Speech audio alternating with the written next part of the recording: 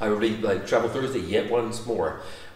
Great one this for long haul flights. Everyone knows you don't drink too much alcohol, or minimal or none, but actually a really good one is buy some bottles of water. Once you're through security, buy as big a bottle as you can, get several bottles if you can, yeah, and carry them on the flight with you.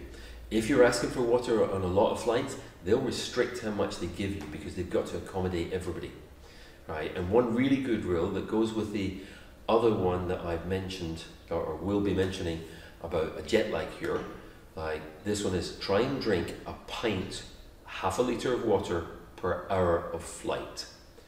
Almost impossible, I think, for most of us, but certainly something to aim for. Really, really hydrate. The other thing to do, and I've tried this works.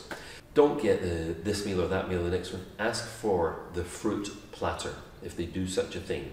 Because again, you're getting more water content, easy to digest foodstuffs. Yeah, so we're just trying to minimize all the damage of sitting in a tube up in the sky for 12, 14, 16, 24 hours. Yeah. So there's tips for the day.